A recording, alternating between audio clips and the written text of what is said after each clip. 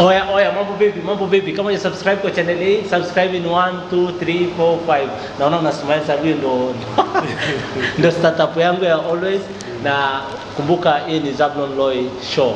Zablon Loy Show inaleta stories za watu ambao wako Middle East. Lakini pia kama uko Kenya na ukivisit Middle East kama DJ Double Trouble alivyofika, Double Trouble 254 ni DJ mmoja mzuri mbaya sana. Uzuri wake ni uzuri mpaka yani unatambulika dunia nzima. Na leo basi siko tu na kama video ya mwisho ilipopita DJ, lakini leo nipo na barista, roaster, trainee ambaye ana train watu ambao wanataka kujua mambo ya kahawa zaidi. Kama unataka kujua mambo ya kahawa zaidi, kuna mtu mmoja tu wa kumfuata, ni jamaa mmoja anaitwa Kevin. Sasa unajua Kevin, mimi nataka watu wajue kuanzia ulipoanzia Kenya, process yetu ya kuanzia Kenya, slowly nani aliyekumenta, ulipendaje kahawa na mpaka hapo ulikofikia, si ndio? Yaani unataka tu uwape story yako jinsi ilivyokuwa. Story yangu ni refu sana. Story yangu ilianzia Kenya. Nimefanya job mingi sana by the way. Ndio? Sijafanya kazi moja ndio nikafika hapa. Ndio? Nimefanya job mob,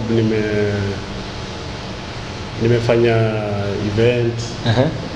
Event organizer au hiyo event tulikuwa nafanya ilikuwa like ndio kama bartender, but sasa ile wewe ulikuwa msee wa mkono. Wewe ni bartender, anakuambia nijenge hii. Kwa hiyo niletee malemon, niletee spirit fulani, niletee kitu fulani, niletee lemonade. Hiyo job nimedu. Nikakuja nikafanya waiter kitambo kutoka shule. Then after kufanya waiter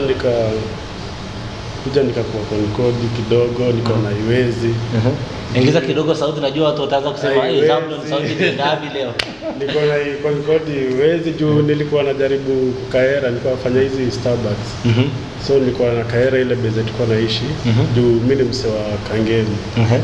So nilikuja nikamia Udhiru sasa ikakuwa bado juu kuna wase wa unge mabeste wengi walitoka wakaenda kuishi Udhiru. Kwa hiyo Kangemi na Udhiru si mbali sana. Si mbali, non. So mabeste wangu wengi walienda kuishi huko, ikabidi nimewafuata pale karibu na Nairobi. Ni wase wengi wa Dumbo wanajua. So hapo kuna nilienda nikajaribu kaera, but haikuweza juu unapata 50, so yote unaenda Jaba hapo, base iko tu hapo kwa stage. Jaba iko karibu. So tuko na job iwezi, nikakuja nikatafuta sasa job nyingine, nikakuja nikafanya West Chinese restaurant. Kuna Chinese restaurant. Ile ilikuwa na chapa watu viboko. Pale ilikuwa Skylights. Ile ambayo watu jamaa walikuwa na chapa watu viboko akafungiwa akaambiwa aende nyumbani. Si hiyo ilikuwa Skylights. Pale Skylights stage ya pale kuna Soina Arcade. Hapo Skylights watu wanajua hapo Westland Soina Arcade. Opposite kuna stage. So hapo hivyo kulikuwa na Chinese, nikafanya hapo. Chinese kwa hapa Skylights next. So nikachapa hapo job. Opposite nikapatana na mabeste fulani alikuwa ni producer. So nikaingiana na huyo msee, kugundua ni msee wa mtaa. Mtaani kabisa Kangemi. Mtaani. So tukawa kama bro, mpaka siku hizi ni mabro, ni producer mbigi sana mtaani. Kenya, anaitwa G-Dash. Watu wengi wanamjua sana. Producer G-Dash kutoka 254, tumekugotea sana kutoka hapa Kingdom of Bahrain. So tukalink nini ile kujuana sana. Nikajaribu kujifunza production.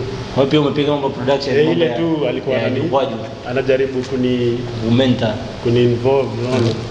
So tukawa tuna hang out, nikitoka job naingia studio ilikuwa opposite, ilikuwa inaitwa Headbangers. Wase kama kuna wase wanaijua. So hapo hivyo nikakuwa nikifanya job, naenda Headbangers, natulia huko nini, nikapata time ya kumeet na wasanii wengi. Nikapata events hapo, nikapata my events bado. Nikakuja after hapo hivyo nikakuja nikapata job kwa gym. But hiyo ni gym ya nko yangu. Kwa mbali, but akanipea job, alikuwa na gym hapo Westlands. So nikafanya hapo kiasi. Ukapatana na mtu kupeleka kwa kahawa au? Nikafanya hapo kiasi, nikamit wase.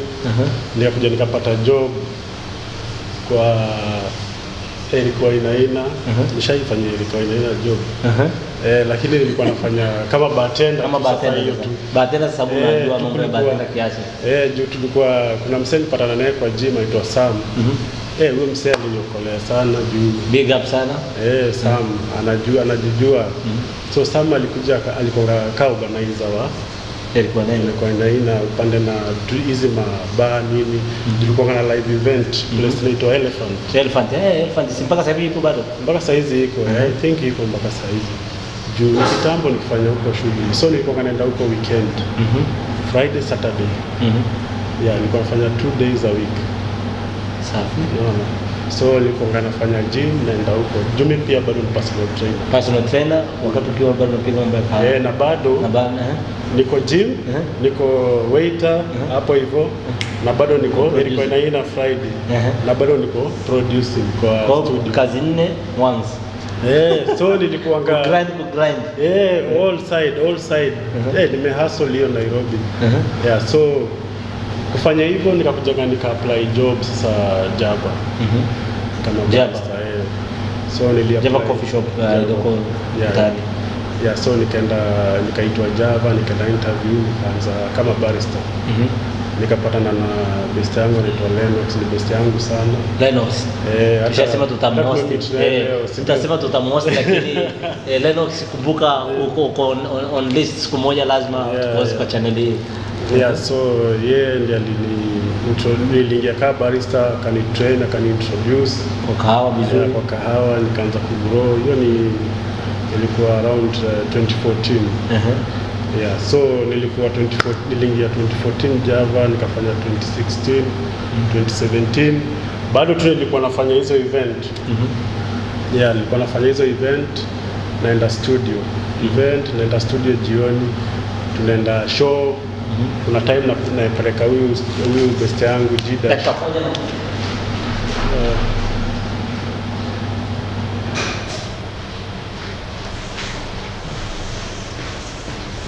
Unasema kuna time unapeleka Jidash? Nampeleka radio station. Nimeenda radio station na yeye, nimeenda KBC. Nimempeleka my interviews. Sasa ingine tunaenda Homeboys. So radio nini? So nimepata chance ya ku meet wase connection artist wengi nini hiyo time. So after hapo nimemalizana na Java, nikapata opportunity nikaenda Kuwait sasa. Kwa kutoka Kenya sasa connection ilitokea wapi? So nilienda Kuwait niliacha hizo shughuli zote. So connection Lennox alienda Kuwait. Alafu mabeste wangu wote walienda huko. Kwa Lennox akasema na kijana kwa mtaani na ni deadly sana kwa mambo ya hapa kahawa mbaya sana maua nini kila kitu kahawa. So hao ni wase walienda wa kwanza na walikuwa mabeste. So wakanipea link nika-apply nikapata job Kuwait. Ndio ukaanza Kuwait sasa tena? Nikaenda sasa Kuwait job nikachapa ya Kuwait. Miaka ngapi Kuwait? Miaka 2.5. Nikamalizana na huko. Nikakuja nikaenda sasa Qatar. Kwa kutoka straight Kuwait? Nilitoka Kuwait nikaenda home Kenya. Kutoka Kenya nikaenda Qatar. Mimi ninachotaka watu waelewe hapa ni cycle yako. Unajua cycle ya marafiki unaoweka ni very important kwa maisha sana. Very important. Linux alikuwa ni connection ya wewe kutoa kwanza mahali ulipokuwa na ilikuwa 9 kwa producer mpaka Java. Akamaliza Java, akatoka Java akaenda Kuwait. Akaona bado kijana wangu sitaki nimwache, akakuchukua tena kutoka mtaani mpaka but pia mimi lakini pia ninachotaka nijue ni watu wao na utayarisho. Sababu na marafiki leo una utayarisho. Ulikuwa una passport wakati huo kuambia kuna job? Unajua hiyo time wase wakianza sasa kukam kuja kazi ya barista huku. Sasa hiyo time ilikuwa imeanza kushika peak. Sasa ndo time sasa tulianza kuambiwa before utake job utafuta passport. Kwa hiyo mtoto aliyeko mtaani kuanzia kabla hujaanza kusema unatafuta job. Sasa mimi nilipata kabla ya passport. Kwa hiyo ulipata job kabla ya passport. Nilipata job kabla ya passport. Kwa hiyo kama ukimzana naye nilikuwa na best yangu friend tulipata pamoja. Na umse akapata link.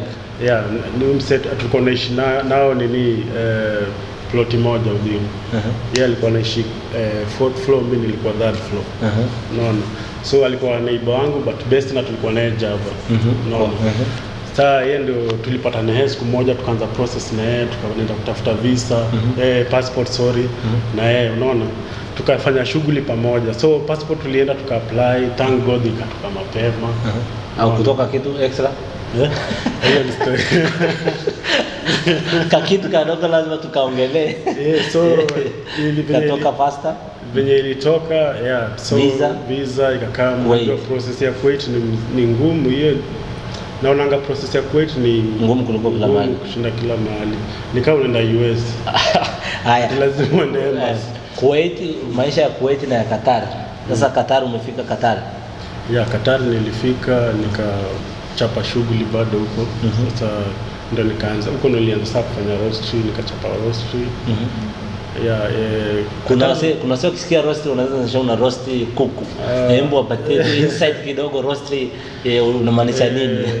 Mimi ni master roaster, so mimi kazi yangu ni ya kuroast kahawa. Ile mtu anayekwenda kunywa, huyo jamaa ndiye ameitengeneza ifikie iko kiwango cha wewe kugrindiwa. Iwekwe kwa mashini na wewe uinywe. Huyu ndiye yako behind hapo kwa hiyo kahawa kabla haijakuwa. So kazi yangu ni kuroast kahawa na kusupply kwa shops na hotel.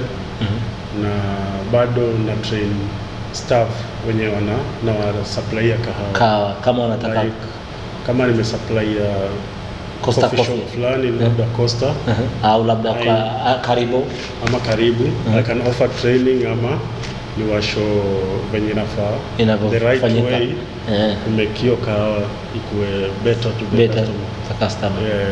So hiyo ndo shughuli yangu. Na it's a good job, naweza sema ni God cause mali nimetoka ni mbali na bado I can say that bado sijafika mali nataka. Ndio. I'm still pushing. I'm still a student, unaona, bado na learn.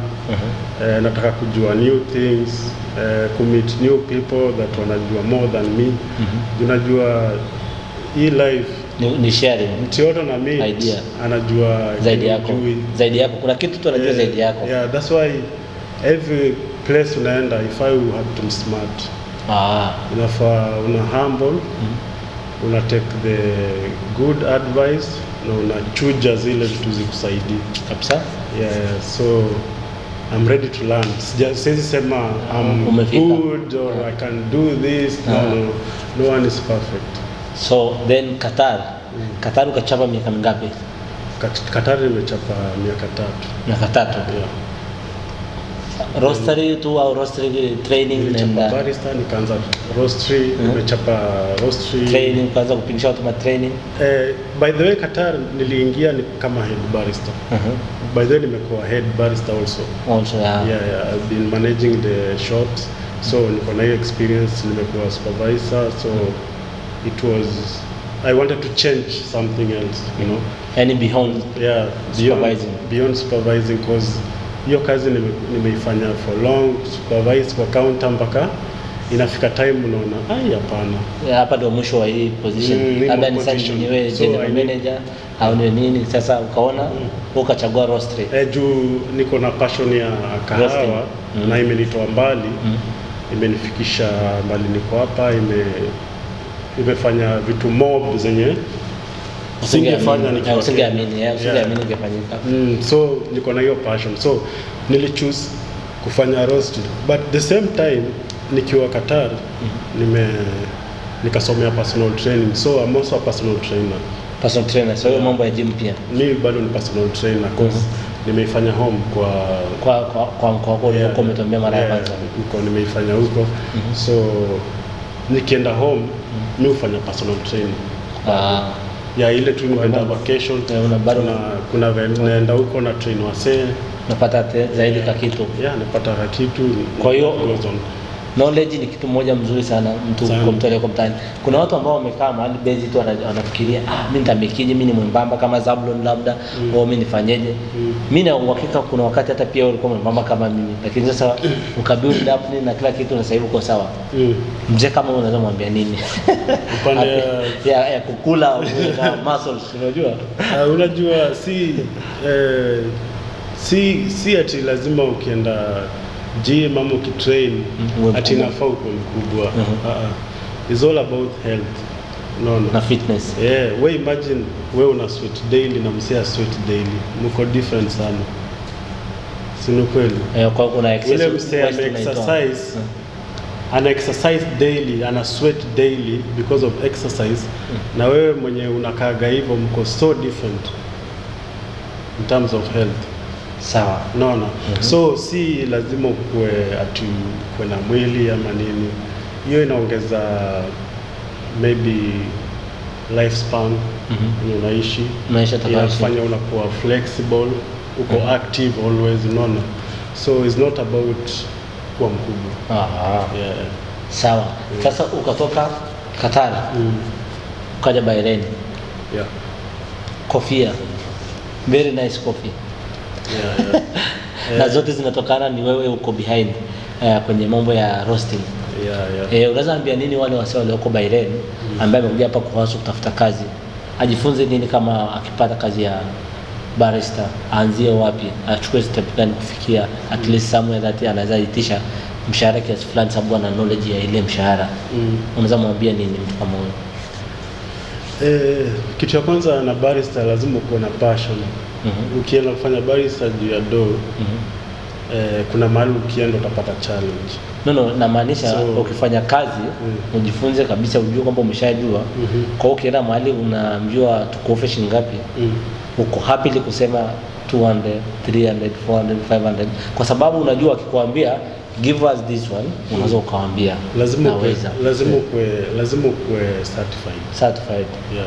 Like me, I'm certified in everything. I'm certified in barista, I'm certified in roasting, I'm certified in personal training. So kwa lama una certificate Kangemi anasema wanafaa invest on themselves. Kabisa.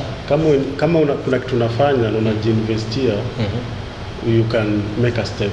Because hata kama umeitisha salary fulani, you have something to argue about it. Yeah, una kitu cha kuonyesha. Yeah. So unaweza sema naweza ifanya juu niko na hii, niko qualify na this one shows. Na hapa ndo nimefanya kazi na hapa. Mtu anaweza kuconsider kulingana na certificate au na approval au na mtu aliyerecommend. Lakini ukipeleka CV peke yake, someone will have a doubt hata kama uko na picha zinaonyesha. Picha unaweza kumchukua kwa internet. Hiyo nayo imeingia. Kwa hiyo kwa wale watu wangu ambao mko hapa Bahrain na mnaochi video zangu kila siku, mimi naweza kusema asante sana na mbarikiwe, sababu bila nyie hizi videos zisingeweza kuja na zisingeweza kupata marafiki wengi ambao wanasema Zablon, hata na mimi nataka ni share story yako. Huyu jamaa leo nimempata tu kwa kumwambia bro, uko hapa tayari, kwa nini tusifanye ka video hapa watu wawe inspired, sababu story yake it's extra mile. Kuna jamaa mmoja ambaye anafanya mambo ya editing. Na huyu jamaa amejifunza tu kwa internet na anapata hela mzuri. Kuna siku nitamhost na mnamfahamu watu wengi sana.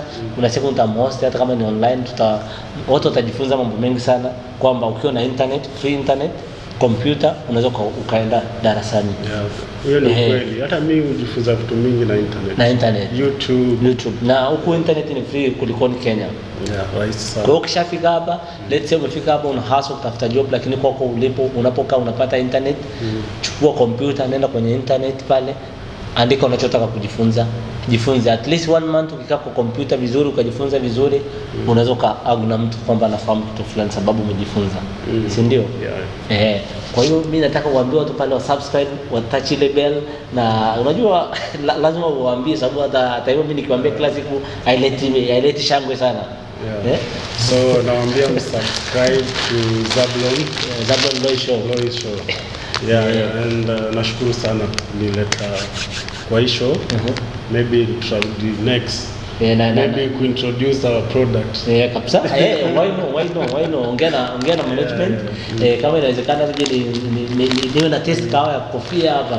Niwe napiga kahawa ya kofia nikiwaambia kwamba hii kahawa ni ya kofia, mkitaka training, jamaa anaweza ka offer training how and when na wapi.